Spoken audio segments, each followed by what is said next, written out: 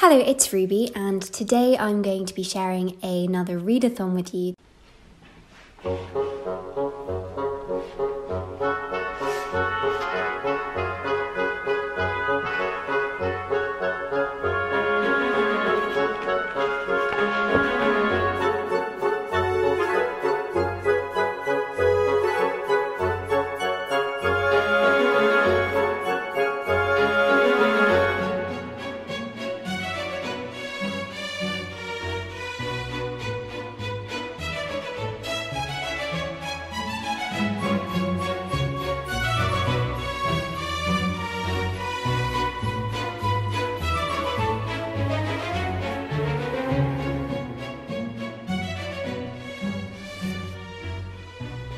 Okay, so I finished I Was a Rat by Philip Pullman, which was just a kind of like easy one to start the readathon with. It's one of Blakeney's favourite books that she liked when she was a child, so I got it out from the library, and it is a really charming, like very easy reading, very comforting, like very nostalgic of the kinds of books I read a lot when I was younger. The thing I really loved about it is, so you have like little articles from the Daily Scrouge, which is the newspaper in the city, like facsimiles of these articles being printed like within the text. They're just fun to read, but it's also this really great insight for kids into how newspapers have an agenda and how there is no such thing as like an unbiased newspaper. They ask like, oh, do you think that this thing should be exterminated? And then they've got the yes box, which is massive, and then like a tiny little no box. I don't know, I think it's obviously really important that kids are aware that newspapers aren't just factual. So the next book is one I was already like 40 or 50 pages of the way through, which was Huysman's Against Nature, which is a book originally published in French. I had been reading this for about a month, but I just kept on putting it down and then not picking it back up.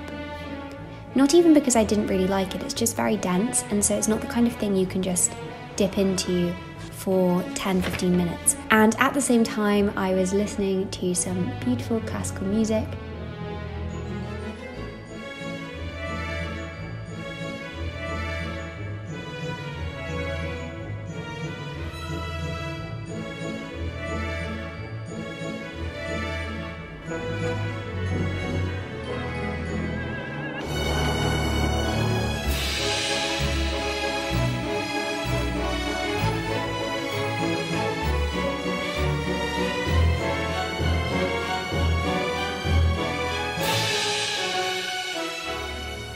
It's 10:30 and I've just finished Against Nature, or Arabois, by Huysmans, which was published in the 1880s and was hugely influential for the decadent movement in England. This was a French novel which was translated. It was one that I found and like heard about when I was doing research into The Picture of Dorian Gray, and so I decided to read it, and I really enjoyed it. Like, some of it was very tedious. So the narrator lives alone and he's isolated himself completely from society because he doesn't like the direction that human nature is going and human society, and he's like, no, I want to be separate from this. I want to reconnect with an old way of living and focus on enjoying the arts and kind of living for moments, living in moments and appreciating art and literature and music. But this lifestyle doesn't really work very well for him, and within this lifestyle too, there isn't really very much plot because there are no characters apart from him. Like, he's the only named character, and even he doesn't really have progression, as it were. So it's kind of him, like, it's like an almanac, and he like goes through artists and writers, poets that he likes, and he analyzes them and provides these really beautiful descriptions of them and like his house and things. It's like very aesthetic. It's all about the aesthetic. So I've just had to switch cameras because the other one ran out. Yeah, I really enjoyed it. I'm just going to write up some thoughts on Notion because there is so much like scope for philosophical thought and reflection, and I've made quite a few notes of things that I want to think more about in the book, so probably just going to spend like 20 minutes going through that.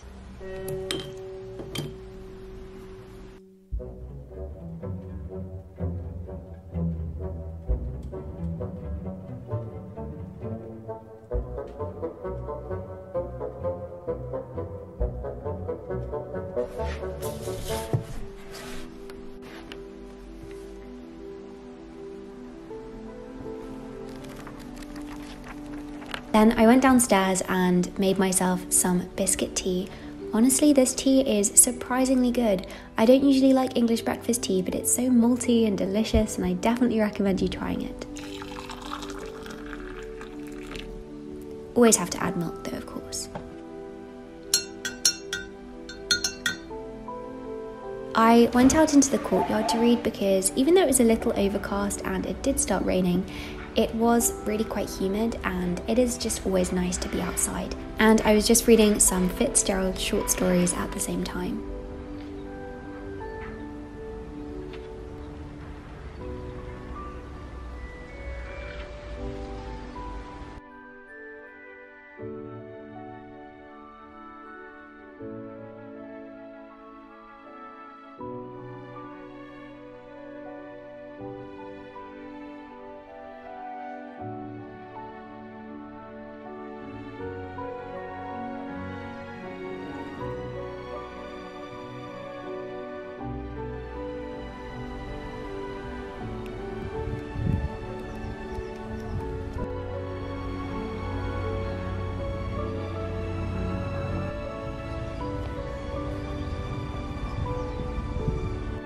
So then Blakeney had made me this library card. Look, Library of Blakeney, for if I wanted to borrow any books on her shelves. These are her beautiful bookshelves. Honestly, they are stunning. And I chose 3 books to get out of Blakeney's library. Yay! Library card works! How cool is that? I got out one of the Narnia books. I think it's called Sophie Missing, and A Bit of a Stretch. And then after having some lunch, I headed into town, specifically to Boston Tea Party, because I love reading in cafes. I ordered myself some ginger rose and cardamom tea and just sat here for a couple of hours and read my book.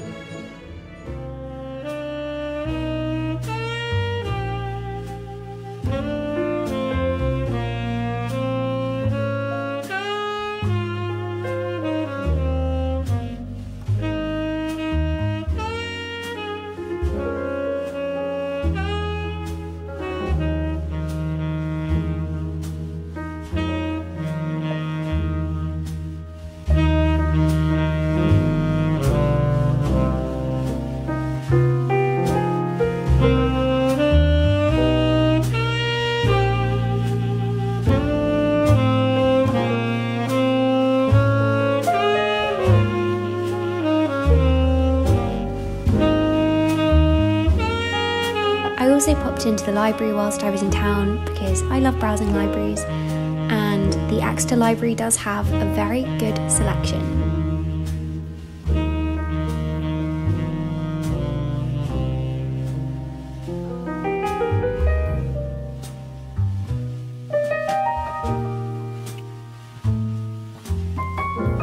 Oh, and on the way I was listening to an audiobook of Hamlet. And I made myself some more tea when I got in.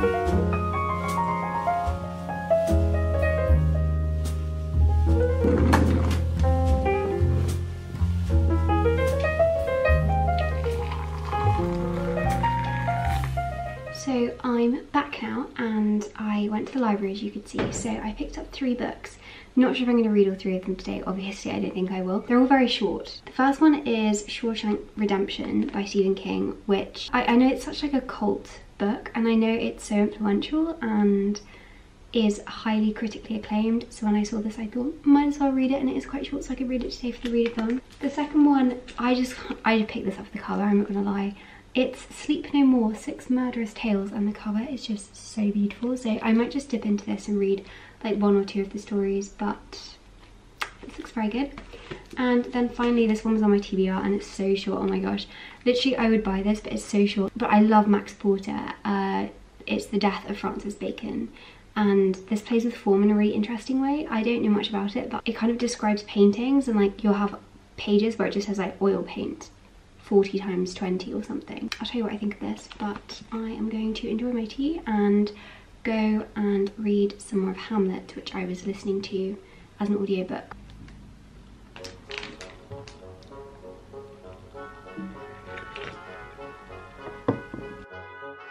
So I finished reading Hamlet on the Kindle application on my laptop.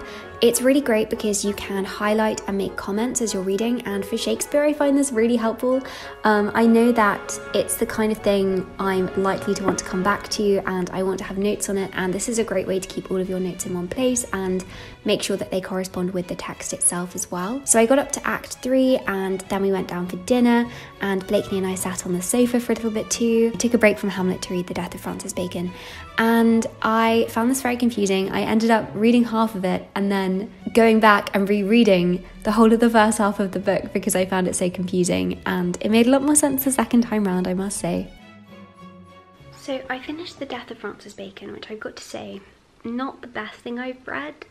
I really like Max Porter. I read Lanny and loved it. It's one of the best books I've read in 2021. He writes in prose, but he's so selective that it is like reading poetry. Like there are fragments of sentences and he takes out words that he doesn't need, so like it does read like poetry, and he does play with like the way that they look on the page as well. Death of Francis Bacon I had very high hopes for, and I mean, it didn't help that I didn't know who Francis Bacon was at first. I thought it was the guy from the 19th century, but it's the painter from the 90s who died in Madrid. He was in Spain, didn't speak the language, and was lying on his deathbed for 6 days where there was no one to kind of give a testimony to or anything. Porter recreates his stream of consciousness from those last 6 days and gives some insight into what he was thinking, like tapping into his old childhood memories and stringing things together. And like there are some wonderful moments in that, like so heartfelt kind of moments from childhood, then mixing with like being a young adult and then with the present day. It's a really powerful testimony, but it was just very confusing. So I've now started Shawshank Redemption by Stephen King. I've just read the first 25 pages and I'm actually going to finish Hamlet now instead though, because it's really good, but I want to finish Hamlet. So then in the evening I just finished off reading Hamlet on my laptop, and that brought me to the end of my day of reading. Okay, it's the next day and I thought I would do a little bit of a roundup and reflection of the books I read. I'm so glad that I had that day yesterday because if I'm honest, I have been in a bit of a reading slump for the last like 6 weeks, which is really unfortunate because I'm now on summer holidays, so I do have the time and the space to be reading more, but I just haven't been. So I'm really glad that I got on top of my reading because now I feel like sometimes you need to do a lot of reading, which reminds you of why you like to read so much, and then you get back into the habit of reading very regularly. So doing a readathon I think is a really great way to like up your motivation to read. What did I read? The first book I read was I Was a Rat by Philip Pullman. It paled in comparison to the other books I read, but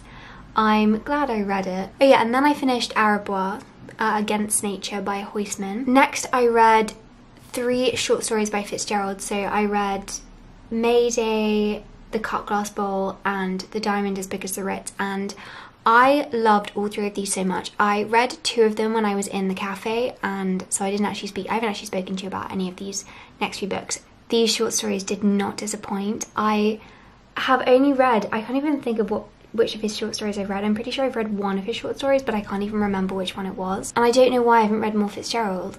Now I feel like I'm going to be on Fitzgerald spree now because I just want to read like everything he's written. I love the opulence of his writing style, which fits with the intense wealth that he often describes. And in The Diamond as Big as the Ritz in particular, that was my favourite of the 3 that I read. You have this sordid, hugely uncomfortable display of wealth. Like it's extreme, it's unbelievable, it's disgusting how much wealth this family has. At first you're sucked into like the beauty and the wonder of it and you're like, wow, this is incredible, but then slowly but surely you realise how corrupt the whole system is. I really love the style of this. It's like slightly different to the other two in that it's written more like a fairy tale. The other two are more realist. There's kind of like a weird dreamy stupor to the whole narrative of The Diamond as Big as the Ritz. Wait, so I'm gonna prop you up because my hand's hurting. So just to give you an overview of what this is about, boy John, who goes to stay with his friend Percy for the summer, and his friend has boasted to him saying, my father is the richest man in the world, and he says that his father owns a diamond as big as the Ritz. And John's a bit like, oh no, I don't believe you. He then visits Percy for the summer and he sees that it is in fact true, and there is this massive diamond which is concealed within a mountain. And this is like an uncharted area of America. Nobody knows that this wealth exists, but they live in the highest levels of luxury, like more luxurious even than Gatsby. But the whole description, like the description of the chateau and the description of like all of the jewels and like expensive fabrics and things, it's like dreamlike and it doesn't seem real. That they're more like apparitions than actual things. I guess kind of taps into that idea of like wealth being transient. Yeah, I don't want to give anything away, but it's wonderful. And like I also just read a few poems from this, the French poetry anthology from Everyman's Library Pocket Poets. I didn't read this front to back or anything, I just kind of like opened it random and read a few poems, but I did enjoy some of the ones I read. I think there's always an issue reading poems in translation because it's not going to sound the same as it does in the original language, so like some of them aren't going to be translated as well. So I didn't enjoy all of the poems I read, but I did find a few really lovely ones. And then I read Hamlet by Shakespeare, which did take me quite a long time to read. Obviously it's not very long, it's a play, but it's Shakespeare and I wanted to take notes and like really appreciate it as I was reading it. And I was actually really, it's the first Shakespeare play I've read since I did my theatricals module last term, which was basically a kind of like early modern theatre module, and I was so surprised at how much easier I found it to read Shakespeare this time. Like, usually I do kind of struggle to read it. I've enjoyed reading Shakespeare for quite a while now, but I definitely found it hard to kind of understand, and it did take me a long time to kind of unpick it. Whereas this time I was like surprised at how much easier I found it, which is really cool. But I really enjoyed Hamlet. I can't believe it's taken me this long to read it. Like, Blakeney studied at A-level, so she's always talking about it, and Ophelia as a character, oh my goodness, that image of her, like, I really want to see it on stage now, like the image of her dressed up in flowers coming on stage and seeing like her eloping into madness as Hamlet is supposed to be mad but isn't. Like, I know that in the Jacobean era there was shockingly, this is kind of the time of the first asylums, and people from the public would come into asylums to watch mentally ill people and like pay tickets. It was like a show, and one of the things which was really common in these like asylum visits was for patients to dress up like Ophelia, because there was this romanticization of madness which very much came from Hamlet. And sorry, there are spoilers because I feel like people are usually quite familiar with the play, but even at the end with her like drowning, there's this like beauty to her death. She drowns in a stream, and right next to the theatre you've got like the muddy, dirty Thames, which is all smelly with sewage, and then you've got Ophelia drowning among flowers and willows in this beautiful little stream. So even though kind of this is highly tragic, it is romantic at the same time, and so you don't actually have any real reckoning with the hardships of madness. It's just this kind of like trope. It's really interesting to read. I think constructions of madness throughout history are fascinating, especially in the Jacobean era, where it really started to be seen by the public for the first time because it was being presented on stage and people like the public could go and visit asylums. And then finally, I didn't finish this, but I read the first 25 pages of Shawshank Redemption by Stephen King, and I am really liking it so far. It's very fast paced and not the kind of thing I'd usually read, but I'm glad that I'm reading it. Like, I'm enjoying this more than I thought I would. So, oh wait, it's not called Shankshaw Redemption, it's called Rita Hayworth and Shankshaw Redemption. I didn't realise that, I just thought it was the former. Anyway, thank you so much for watching this video. I hope you enjoyed it, and I hope that you have a productive week.